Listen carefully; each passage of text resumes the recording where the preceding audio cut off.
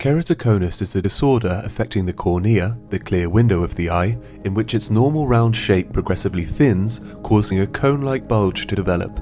Because the cornea does most of the focusing, this change in shape causes significant problems with vision. As the disease gets worse, the cornea gets steeper, and vision continues to decline. Keratoconus affects young people. It's normally diagnosed in your late teens or early 20s. It's much more common in Black and Asian patients, although we don't understand why that should be. Although we don't understand the causes of keratoconus, fortunately we are in most cases able to improve vision.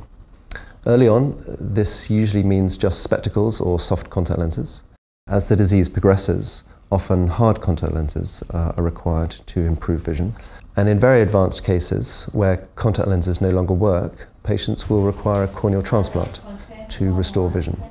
And in the past, up to about 20% of all patients needed a transplant at some point during their life. Now all of this has changed with the advent of corneal cross-linking. And for the first time it means that we're able to intervene early on in the disease process to stop vision loss and prevent deterioration in the future. The treatment begins by gently brushing the surface layer of the cornea clear. Riboflavin drops are then applied to the surface, which soak through the cornea before an ultraviolet light is switched on. The ultraviolet light and riboflavin react together to create crosslinks within the cornea, which make it stiffer, mimicking the normal age-related cross-linking effect that occurs from your 30s onwards. Although corneal cross-linking is a great step forward, not every patient with keratoconus will need to have the treatment.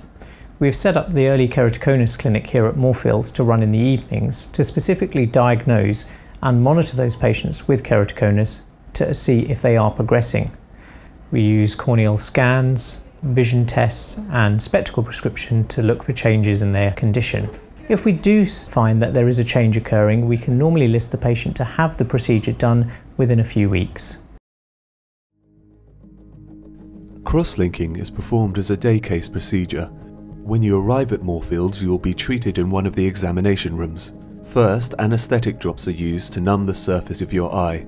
You will be then lowered on the chair before a small clip is placed to keep your eyelids open. No needles or injections are used. The surface skin layer of your eye, called the epithelium, is gently brushed clear, and riboflavin drops are applied every few minutes for at least 10 minutes. Following this, an ultraviolet light is shone for 8 minutes. That's great. Just keep looking at the light, that's good. Perfect. Just let me know if you're in any pain. A soft contact lens is placed on your eye at the end of the procedure, which acts as a sort of bandage to keep the eye more comfortable afterwards. This lens will remain in your eye until your follow-up visit. You will then have a final eye check, and your nurse or practitioner will take you through your painkillers. You're then free to go home. So what this means is that for the first time we're able to intervene early and prevent vision loss. We know from clinical trials that a single cross-linking procedure works in about 90% of cases. It's important to remember that cross-linking doesn't cure you, rather it aims to lock in the shape that you have at the time of the procedure and therefore prevent vision loss in the future. Some patients do get an improvement both in the shape of the cornea and in their vision after the treatment, but this is really a bonus. The other thing to remember is that any treatment has risks, and there's about a 3% risk of someone's vision being worse directly as a result of the cross-linking treatment. Yeah, it was very interesting. I wasn't quite sure what to expect, but it wasn't actually painful, the procedure itself. It was more, it felt like your eyes were not under your control anymore, but the local anaesthetic drops worked straight away. It was as comfortable as I could imagine it could have gone for someone messing around with your eyes, really.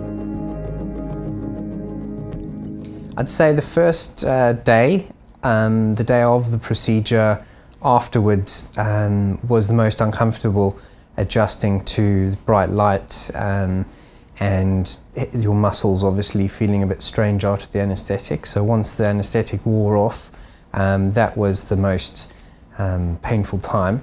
But the next morning when I woke up, I didn't need any additional pain medication, and I only took what was provided anyway. So it was more of a tiredness or an ache of the eye. So I did end up wearing sunglasses most of the time, kept my eyes closed, and then I got to sleep a lot, and every time I woke up I felt better. So in general I'd say the worst day was the day of the procedure, and then maybe the day after that, but every other day I've not had actual eye pain, just fatigue. So I was called in almost a week exactly since the original procedure, and I was met by the nurse who actually did the procedure, and straight away I could see that she recognised me, she could see I recognised her, which is a good thing, because my vision was all over the place for the first few days, and she was happy that my eyes were white, so it showed there was no infection there. She went through quite a quick follow-up, did my vision again, took the bandage lenses out, and was very happy that I could actually see about 80% of what my original vision was, and then the rest of the vision, she said, should come back within the next few weeks. First impressions are yes, because I'm healing every day and I feel like it's going the way it should have done. But I suppose the only thing long term is I'll only know in a year whether the first procedure's been a success or whether I might need it again. But so far I'm happy I've had it done, and I've actually got a twin brother who needs to go get checked up to see if he has the same thing, so I wouldn't hesitate to recommend he gets it done, because if it can protect your eyes from getting worse, then yeah, definitely go through it.